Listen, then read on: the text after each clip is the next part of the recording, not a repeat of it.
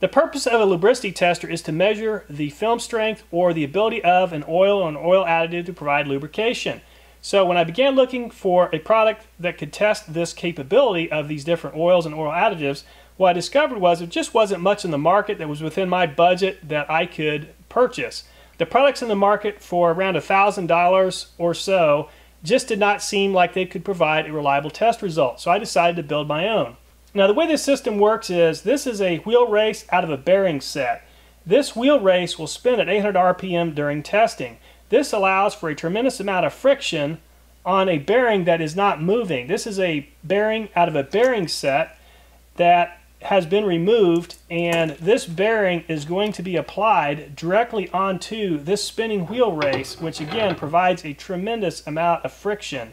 The amount of weight that's applied is right at 14 pounds of downward force, but we consider the very small amount of surface area on the bearing, it actually translates into tens of thousands or even potentially over 100,000 pounds of force being applied to a very small area, and that's how you're able to determine film strength. So a lot of people do not like this test, and here's why. What they've seen on YouTube or other sort of oil additive demonstrations is the one-arm bandit approach. Now the one-arm bandit approach is pretty simple.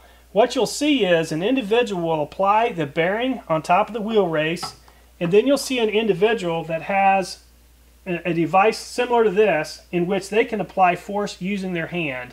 And what they will do to manipulate the test is, if they want a product to win, they won't apply very much force to the arm. If they want a product to lose, they'll apply a whole lot of force, applying a lot more downward pressure.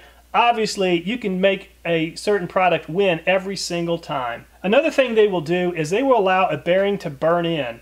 And what that means is they will allow the bearing to build up some heat to sort of etch into the bearing when they're applying the downward force, and then they will let off.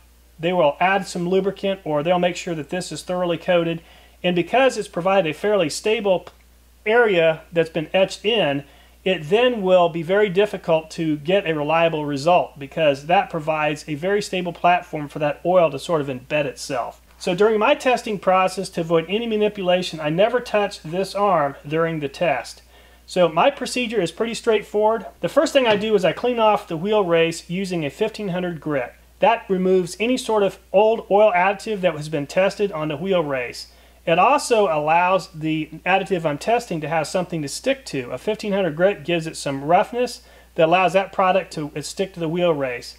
The second thing I do is I always use the same exact name brand bearing from a bearing set. Then I insert the bearing in the bearing holder.